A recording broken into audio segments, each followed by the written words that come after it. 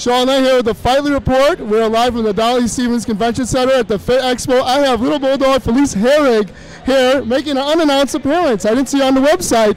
Yeah, I just came on a couple days' notice. You know, I usually do a lot like that. You know, just my schedule is so busy. Just got back from Utah, did the FitCon convention, and you know, Allmax has been a sponsor of mine for 5 years now, and I guess this is the first year at the Donald D Convention Center, and they're like, oh, can you come out? And I said, sure, why not? Awesome, it's a pleasure to see you here. I'm sure a surprise for everybody. My question for you is, right now you're outside the Ultimate Fighter house, you're back in the public eye, the UFC machine is back in your career. How does that feel? How has it been just the past 6 months?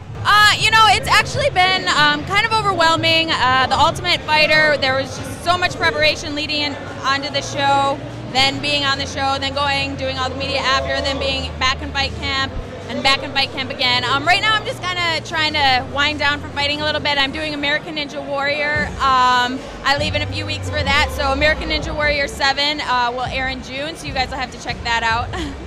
Awesome, congratulations. And do you feel at this point it's also important just to keep in shape, because you never know when the UFC will call on, especially the strawweight division, to fight. We just had a big fight and announced Jessica Pane, your friend, will be fighting for the UFC Women's Strawweight title against Johanna Jędrzejczyk. How do you feel about this fight? You know, I'm really excited. I think it's a good stylistic matchup. Jessica has really good striking, and she also is dangerous on the ground as well. But Joanna has really good takedown defense.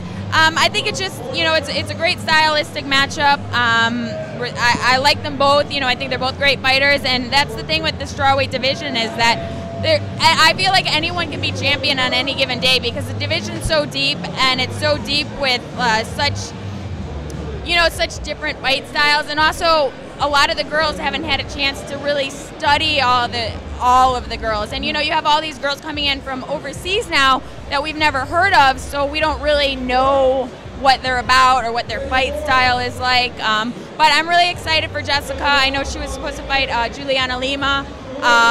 Not sure what happened with that. Me and Jessica texted this morning a little bit back and forth. Not to name drop or anything, but I know some people in MMA. But yeah, so I'm really looking forward to that fight. There's a lot of fights that I'm looking forward to coming up.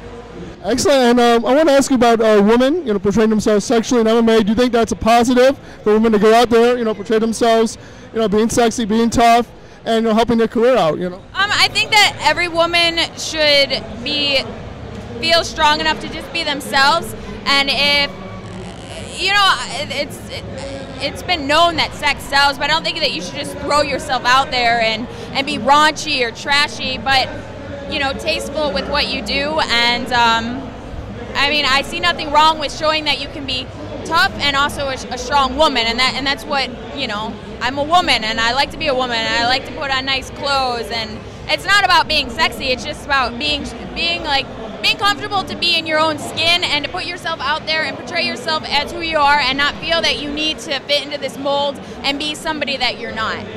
Definitely. And a big hype fight night tonight, Mayweather versus Pacquiao. Who do you have? I love them both. I think Mayweather's going to take it. I know that it's catchweight, you know, it's 10 years in the making, the fight, but I don't know. I think Pacquiao will have speed, and I think Mayweather will have strength and size. I think it's going to come down to the later rounds for sure. So I'm going to just throw it out there and say Mayweather, but I really don't know. I'm not really good at these fight guesses.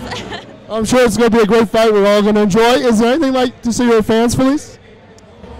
Just thanks for all supporting me, and check me out on American Ninja Warrior this summer.